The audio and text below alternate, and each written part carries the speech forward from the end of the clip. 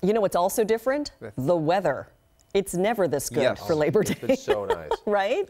Really? No, it's, I mean, we've had a few that have been like this, but boy, this is a long stretch, our longest stretch of really consistent weather we've had all summer.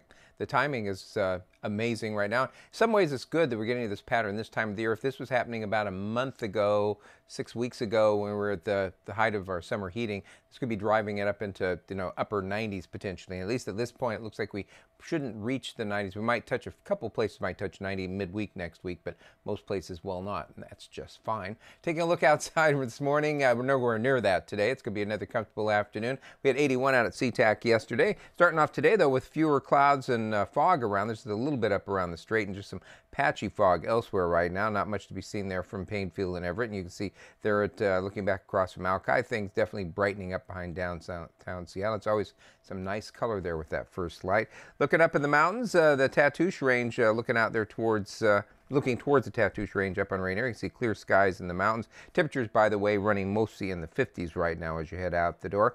Our mountain forecast does call for sunshine today. Temperatures at the highway pass levels warming up into the mid to upper 70s. That freezing level is still well above 14,000 feet.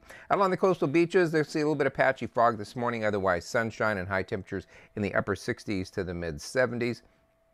University of Washington model showing not much in the way of clouds around this morning and plenty of sunshine. As we head towards tomorrow morning, probably even less, and we'll see some clouds along the coast. It does look like we'll start to see a little bit of a marine push on Friday night into Saturday. So we'll start Saturday with cloudy skies, cooling back a few degrees, but still a warm afternoon on Saturday. And then an even larger ridge of high pressure heads our way for sunshine, and temperatures maybe pushing in the mid to upper 80s. We head towards the middle of next week. So sunshine today, mid 70s to low 80s, upper 70s, low to mid 80s tomorrow. Back around 80 on Saturday, maybe a degree or two warmer on Sunday. Still a real good looking weekend. Labor Day itself, mid 70s to low 80s, and then Tuesday, Wednesday, and probably Thursday, temperatures pushing into the mid to upper 80s. It does cool gradually later next week, but at least at this point, it looks like that sunny weather will last all the way through a week from this weekend, at least.